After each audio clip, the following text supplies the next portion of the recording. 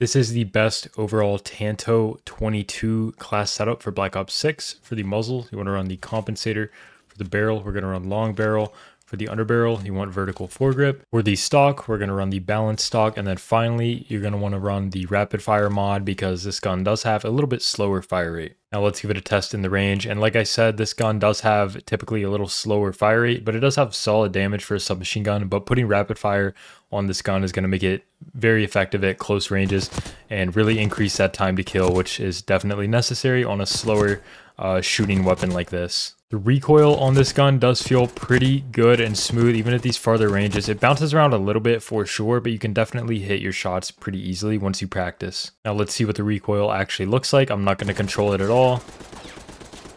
With this slow fire rate, it's very steady. It does, as you can tell, go all the way up to here, which is quite a lot eventually, but it's so slow that it makes it easier to control. And now let's see how well I can actually control it.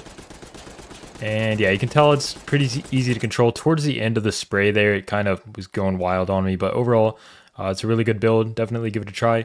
Leave a like, comment, and subscribe if you enjoyed, and I'll see you guys next time.